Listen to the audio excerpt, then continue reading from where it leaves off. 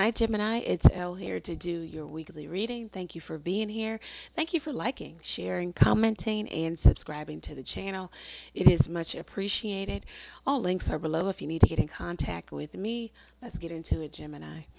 Thank you, God, for blessing Gemini with a clear, concise message from you.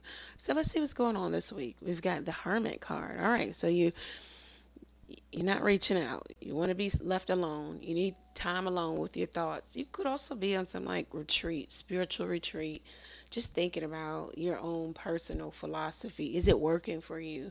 What you've been doing this far in life, has it gotten you the outcomes that you necessarily want?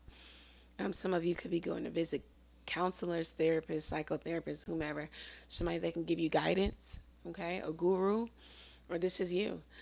Uh, let's see what the advice is. The death card. Yeah, you need to bring an ending to some foundation you've been, standing on here. It's not getting you what you want. You need to have some transition, some transformation within yourself.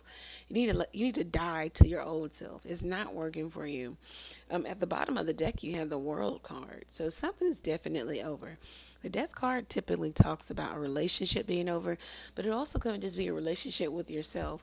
I'm hearing like your attitude, your personality, some part of you is just not working for you. It's working against you. So if something is working against you, it's not working for you, it's not getting you the outcomes you want, then you need to change. Everyone else around you doesn't need to change, need to change. It could be you. You are the common denominator.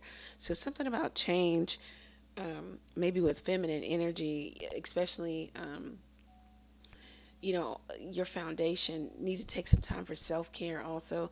Again, coupled with the Hermit, the death card, it's like you need to go on a spiritual retreat, this journey, and really figure out what works for you and what is not working for you in terms of your personality, your own personal philosophy. We get to create our philosophy about life, right? So you need to figure out if that works for you. Is it working for you? Um, Being, bratty, spoiled, loud, belligerent, um, crazy, whatever it may be, is that working for you? Is your personality working against you or for you? Is what's coming up here. And if you need to go talk to somebody, do so. The outcome here is the Nine of Cups. Okay, so I'm getting what you want. Make a wish. It could very well come true, says the Nine of Cups. Also, it talks about like leisure and physical exertion. So that also could be like sex. I don't know if you're fantasizing about somebody or fantasizing being with someone. You kind of have to end something, or you need to end something, or somebody has taken a break from you. Also, let's just look at this and come out of the whole fact that maybe somebody needs to kind of change their personality. It could be that somebody has ghosted you. It could be fixed sign, Scorpio, Aquarius, Taurus, Leo. You ghosted them, they ghosted you. Um, yeah, the end of a relationship here. And somebody's wishing for this person to come back, thinking about the good times, thinking about the sex, the fun times, the drink, the merry times, the hanging out, the good food, the good wine, the good drink, all of that. Somebody's fantasizing in fantasy, hoping and wishing for the opportunity to be with somebody here, or to be back in their presence. Someone could be hoping and wishing that for you, or you them. Let's see what the Kipper has to say.